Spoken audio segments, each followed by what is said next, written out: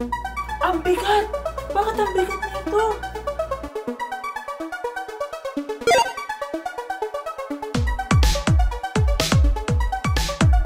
Kung bago ka nga pala sa channel ko, hi! I am Mars. So, ayan ang content ko ngayon. Puro mga unboxing things. Kasi hindi po ako makagawa ng film ngayon dahil sa pandemic. And medyo nag-lie low talaga ako sa paggagawa ng film. Sobrang nag-e-enjoy ako sa mga unboxing. And thank you sa Pop Mart dahil meron tayo i-unbox ngayon. Hindi ko talaga na-expect na mananalo ako sa giveaway. Sumali lang ako for fun. Oh my God, ayan na! Kung hindi niyo alam kung ano yung Pop Marts, they're producing blind box toys and yung mga toys na yun ay galing sa mga different designers na napakagagaling naman talaga.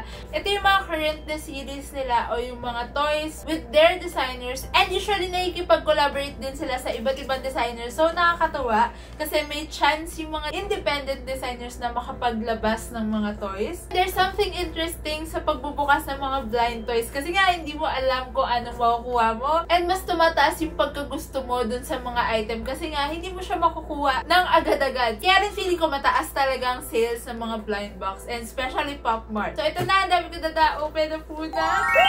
Oh my God! Ang ganda!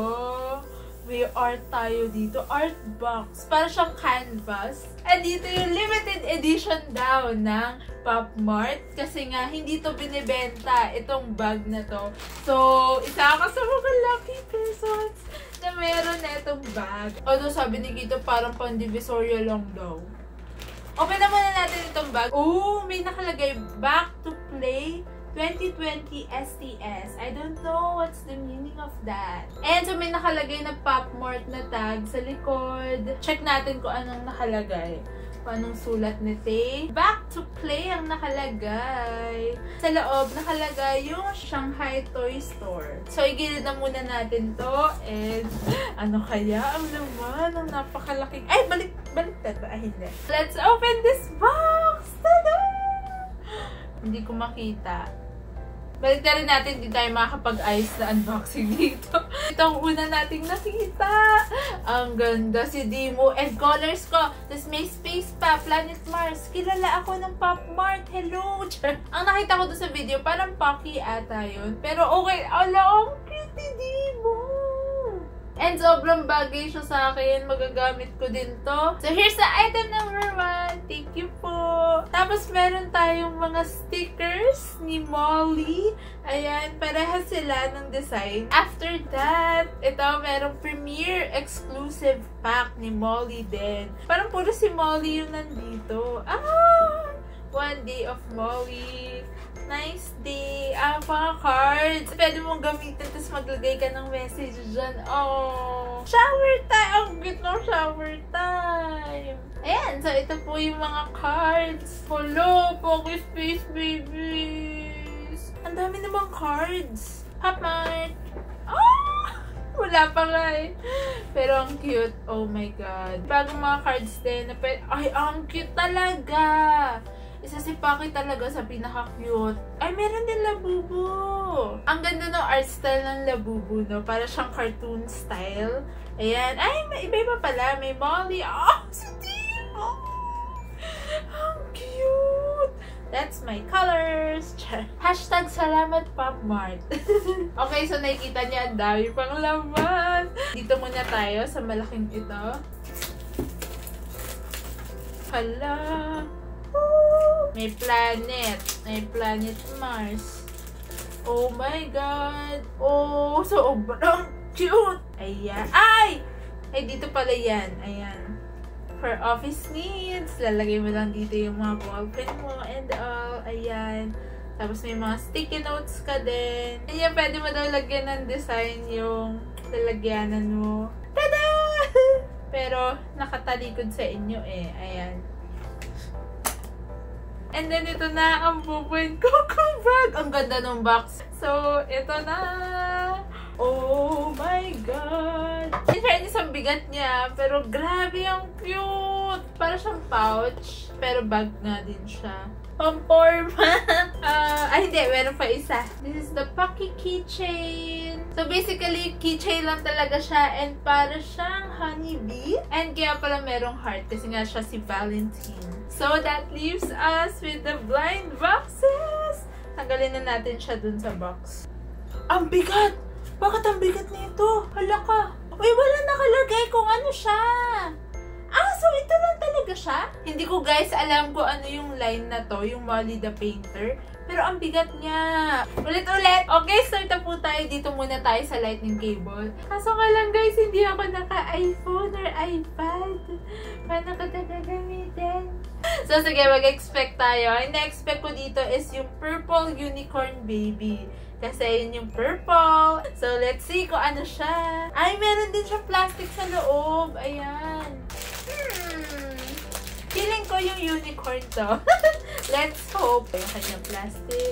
Ay, hindi. Color black. Pero it's okay. Ay, ang cute. Ito yung bat. Uy, may purple pa rin. May purple sa kanyang ilong. So, dito naman tayo sa Pocky Sleeping Babies. And pin lang pala siya. Oh my God, first time ko magkakaroon ng Pop Mart pin. Gusto ko yung Bunny Baby or yung Dream Fairy Baby. I wonder what this is. Ah! Kita na pala agad kung ano siya. Ah! Nakuha ko yung purple! Nakuha ko yung Bunny Baby! Yung cute niya! Thank you, Pop Mart. Dito muna tayo kay Demo Life University. Yung box niya purple na, so okay na ako doon siya.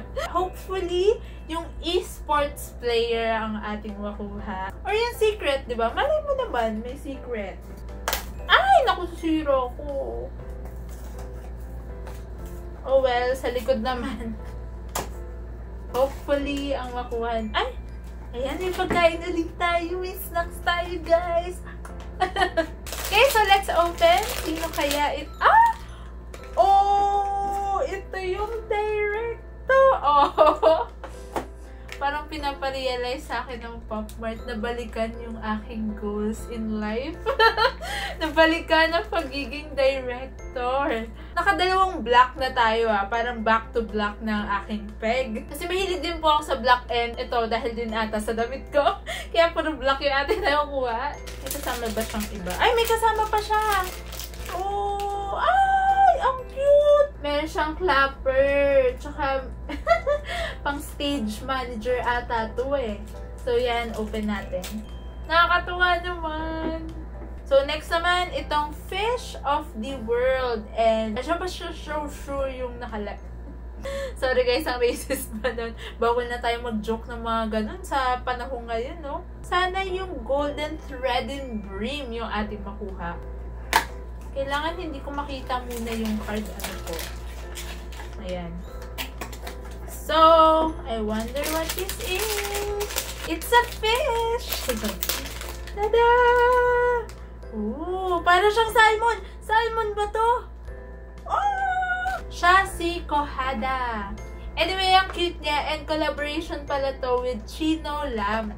Okay, so last two. Itong Yummy Party ni Molly. Sana potato chips baby or yung secret kasi may balloon siya. Well, anyway, lahat naman sila cute. So, kahit ano. Pero sana meron tayong chase man lang na makuha. Maliit siya So, hindi siya yung potato chips baby for sure. This one is the donut! Siya yung donut girl. Ano matawag sa kanya?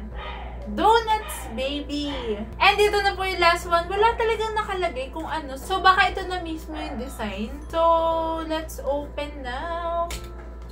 Hala, ang bigat. Ano to? Hala! Bakit dalawa? So, yun, I'm expecting na siya. Kaya naman pala mabigat. Kasi sticky note siya. Oh, ang galing. Gulat ako. Sabi ko, bakit mabigat? Hindi ko talaga in-expect nung una, nung binuksan ko to, na papel lang pala siya. Akala ko box pa siya. And may o-open pa ako. Pero, ito na, ang colorful. Ang galing. Parang ayoko siyang gamitin. So, yun nga, hindi ko nga na-expect na mananalo po ako. And lagi ko ang ginagawa, di ba? Nagpapag-giveaway ako dito sa channel na to. I always wanted to give to people, pero nakakatawa rin pala na makareceive ng item na hindi mo naman talaga nga na-expect. Siguro bumalik sa akin yung good karma. Pero i-retain natin yung mindset na yun. Yung famous na kasabihan na it's better to give than to receive.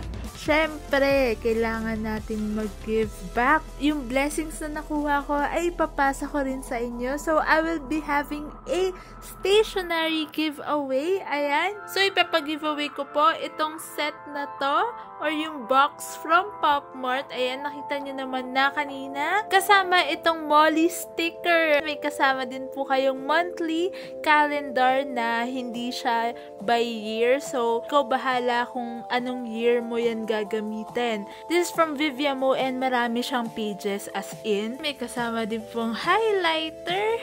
Sobrang bagay niya dito sa sticky notes dito.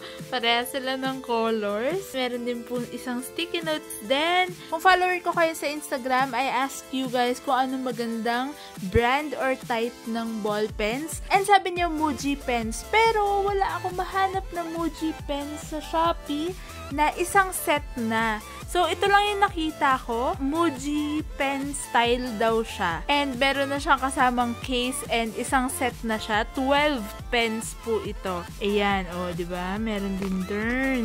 And isang maliit na notebook that says, "We cats have to eat and drink every day." All you have to do is, of course, subscribe to my channel, like this video, turn on the notifications button, yung all, para ma-notify ka kapag na-announce ko na ang winners nito. Follow me on Instagram at Mars Arroyo, and comment down below, why do you deserve this set? So, yun lamang po guys. Thank you so much, and always be creative!